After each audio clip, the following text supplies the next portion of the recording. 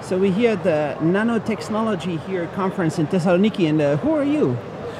My name is Nikos Papaioannou, Professor Nikos Papaioannou, and I'm a new elected Rector of Aristotle University of Thessaloniki. So I'm really very proud to welcome all the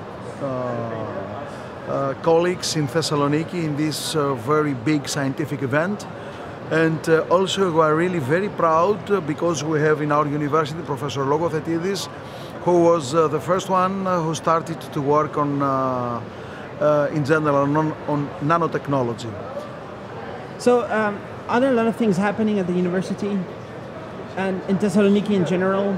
Yeah, I think that Professor Logothetidis has already started, instead of the lab in the university, in another scientific research center. And via international collaborations between Logothetidis and the other colleagues in all over the world, we improve all these scientific events in Thessaloniki. So what's going to happen in Thessaloniki in the next few years, and in Greece in general? A lot of developments, a lot of future?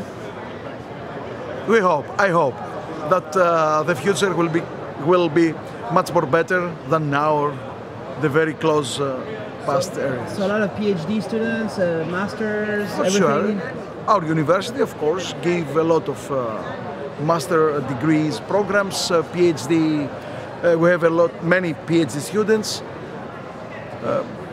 And they might come from different places in Greece? For sure, different region? places from Greece and also from abroad.